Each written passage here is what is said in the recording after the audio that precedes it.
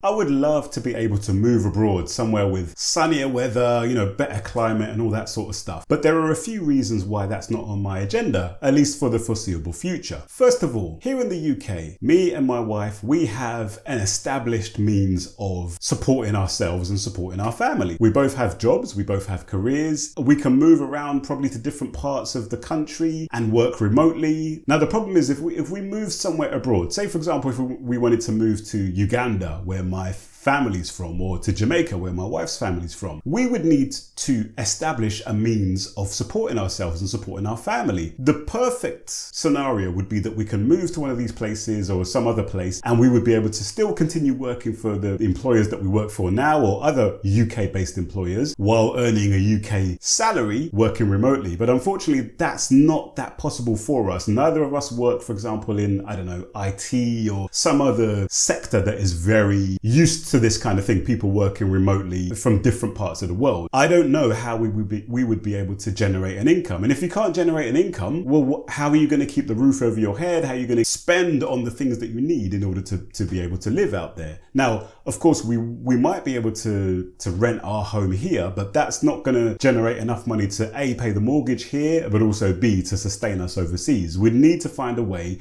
of generating an income while we're out there. So that's the first challenge. The second challenge is the same challenge that people face when they're thinking about moving even just within the country that they live in. If you're thinking of moving out from a city to some other village or some other town across the other side of England or Britain, then there's a challenge with regard to your networks, your support networks. Now, I know we're very individualistic in our mindset in the West, generally speaking, and there's often this idea that, oh, just go and move abroad, it's fine, just move.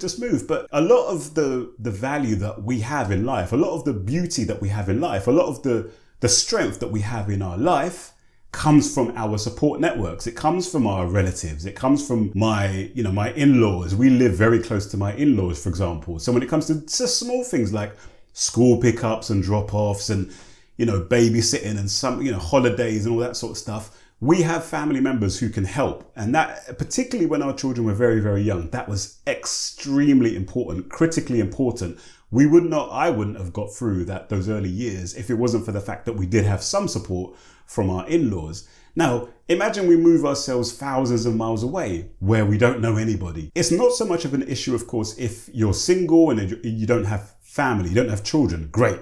This isn't an issue, but for me, this is a critically important issue. I need to be around friends and family, and all of my friends and all of my family that I know and trust live here in the UK. Now, a third and very important factor relates to the fact that I know this country. I know England. I know Britain extremely well. I know the language, of course. I'm fully fluent in English. I understand when other people are talking. I understand the customs of this country. I understand the little micro customs, the accepted norms, the do's and the don't do's. I understand the history of this country. I understand the local histories of where I've lived as well. I understand the dynamics, the community dynamics, how people relate to each other. It's not perfect. Britain isn't perfect, but I at least understand this country very, very, very well. I can operate anywhere in this country with ease. Now, compare that to if I was to relocate to, say, somewhere like a Uganda or a Ghana or somewhere. Sure, people speak English there. That's one of the main official languages. But as you'll know, if you ever go to one of these kinds of countries, English isn't the language that people are bantering in. English isn't the language of commerce and all these kinds of things. People can speak English if need be, but they're speaking in Luganda. They're speaking in Swahili in Kenya. They're speaking in Twi in Ghana. Through experience, I've seen when you go to other countries as a traveler, as a tourist,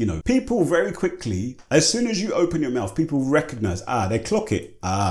This guy's a Muzungu, basically. This guy's from foreign. And they get, once they clock that you're from the UK or you're from foreign, they clock it and they will change the way that they operate with you. They will raise prices. They will try to get as much. And it's, I'm not saying that they're scammers or whatever, but it's like, listen, if someone's coming to this country and they're likely to have a lot more money than most people here, well, they should pay more. They should be charged more. Just as far as being able to integrate and really feel comfortable in the country, you need to be able to I think you need to really be able to speak the language. And of course, you can learn the language. I'm not saying that these are insurmountable obstacles, but at my late age, and particularly with two young children, this isn't something that is very quickly going to be able to be resolved. Of course, what I would say on that though is that the best way to learn a language and a custom and culture is to just go there and immerse yourself. And I would love to do that. A lot of these things come down to my stage of life. I'm now a big man. I'm not in my 20s anymore. I'm not young, single and footloose and fancy free anymore. I have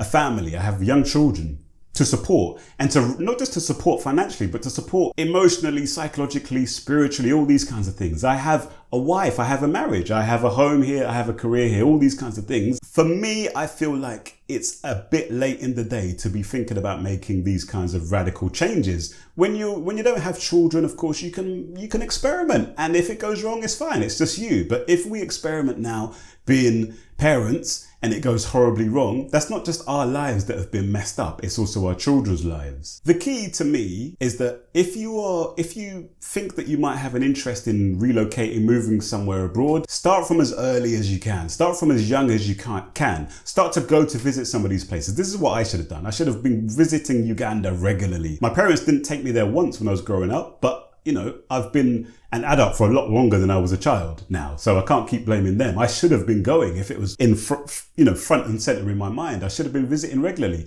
I should have been learning the languages. I should have been, one of the most important things, I should have been thinking about the kind of career that I'm going to get into. I should have been thinking, okay, this career needs to be something that will enable me or afford me the opportunity to work remotely, to work abroad. Obviously, that wasn't so much of a thing 15, 20 years ago when I was starting out in my career, but it's been enough of a thing for long enough now. I could have pivoted into more tech-based roles, for example, but I didn't. So that's probably my advice to you. If you're thinking about moving abroad, you know, start early. And if you have children, start putting it in your children's kind of consciousness early. One of the things we're going to do with our children is I'm going to take my children to Uganda. I'm going to take them to Jamaica. They're going to be familiar with being in a different environment, a different culture. Hopefully we're going to be able to learn different languages as well, so that when they start to get to there later on, they'll be up for it. Oh yeah, maybe daddy, I might maybe want to go and, you know, stay for some months in Uganda. Cool, we can make that happen. But for me, these are the key reasons as to why, for in the near future, we don't have any plans to be relocating abroad. But this might change. And if it does change, I will most surely let everybody know in these videos. Hope you've enjoyed this video. Hope I've explained with some clarity as to, you know, my approach and my views with regard to where I'm going to live in the world. I'd love to hear your thoughts. Let me know your ideas. Have you moved abroad, for example? If so, how's it been? Do you recommend it? Or, you know, what are the pitfalls that you've come across, and what are the good things that you've come across as well? And what advice would you give to me as well in my life situation? What do you think I would be able to do to position myself to be able, in a position to relocate successfully with my wife and with my children?